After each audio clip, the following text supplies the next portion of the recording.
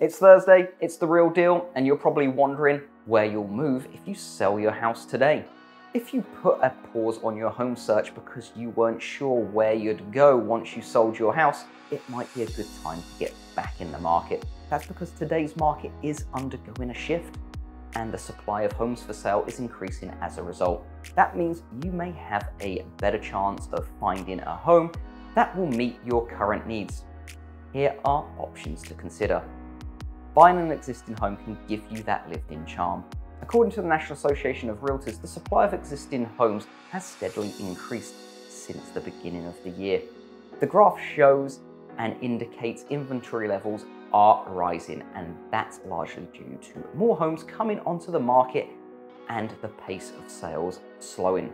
As the graph shows, if you're looking for a home with lived-in charm, supply is rising, and that's great news for you. Danielle Hell, Chief Economist at Realtor.com, gives an insight into why more homeowners are listing their homes and adding to the growing supply of existing homes today. Quote, home sellers in many markets across the country continue to benefit from rising prices and fast-selling homes. That's prompted a growing number of homeowners to sell homes this year compared to last year, giving home shoppers much-needed options. We've seen more homes come up for sale this year compared to last year. There are several benefits to buying an existing home.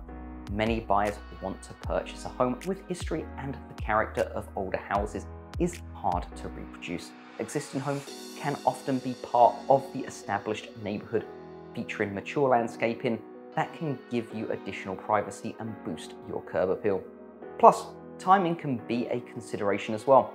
With an existing home, you can move in based on the timeline you agree with the sellers, rather than building a new home and waiting for construction to finish. This is something to keep in mind, especially if you need to move sooner rather than later. Just remember, while more sellers are listing their homes, supply is still low overall.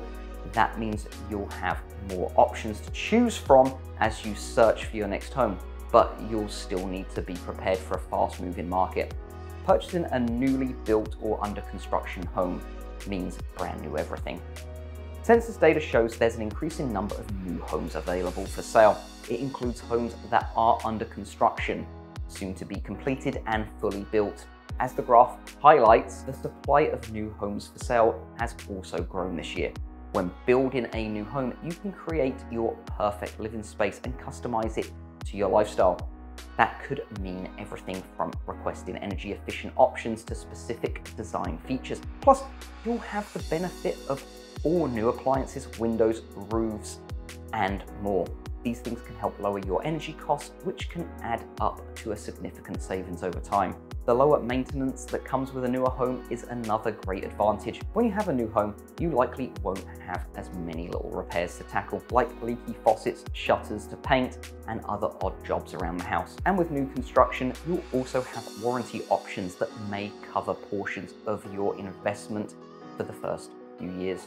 Keep in mind, purchasing a new home could mean waiting a considerable amount of time before you can move. Robert Dietz, Chief Economist and Senior Vice President for Economics and Housing Policy at the National Association of Home Builders, explains, quote, new single-family home inventory remained elevated at 7.7 months supply. However, only 8.3% of the new home inventory is completed and ready to occupy.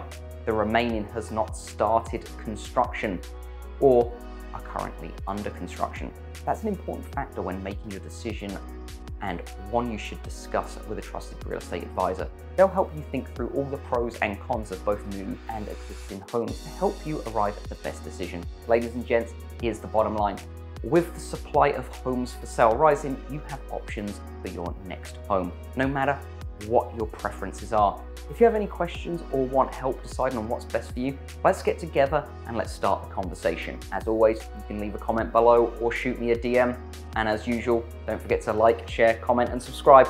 We'll see you next week.